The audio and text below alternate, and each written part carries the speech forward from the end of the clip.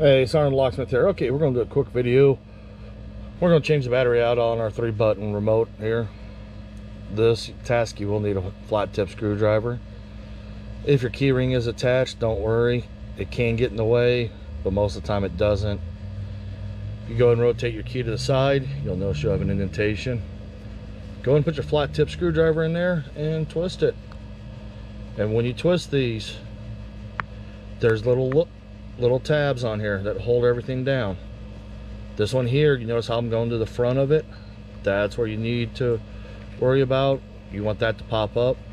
Then take your flat tip, slide it down the side and twist it. Don't twist it so hard that you get the plastic to deform itself. We've got it open.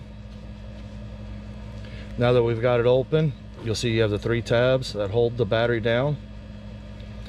Come to the opposite side where there's not a middle tab, just put the flat tip under there, lift the battery up. The reason why I say that is you got those tabs. If you pry on that, you can bend this. This is a CR 2032 battery. These are new remotes we're using for the videos, so we're going to go and reinstall it. Positive side down, you notice how it went in. Now if you look on here, there's a little lip.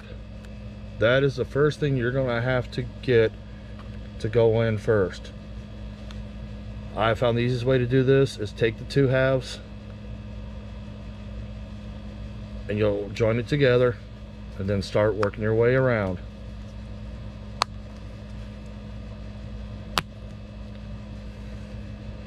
There you go. The seam is together. We're good. Thanks again for watching Sergeant Locksmith. Let's be safe out there, and go ahead and check out other videos and playlists that we have of how-tos and do-it-yourselfers for your home, residential, and basic locksmithing, with more videos to come. Thanks again for watching.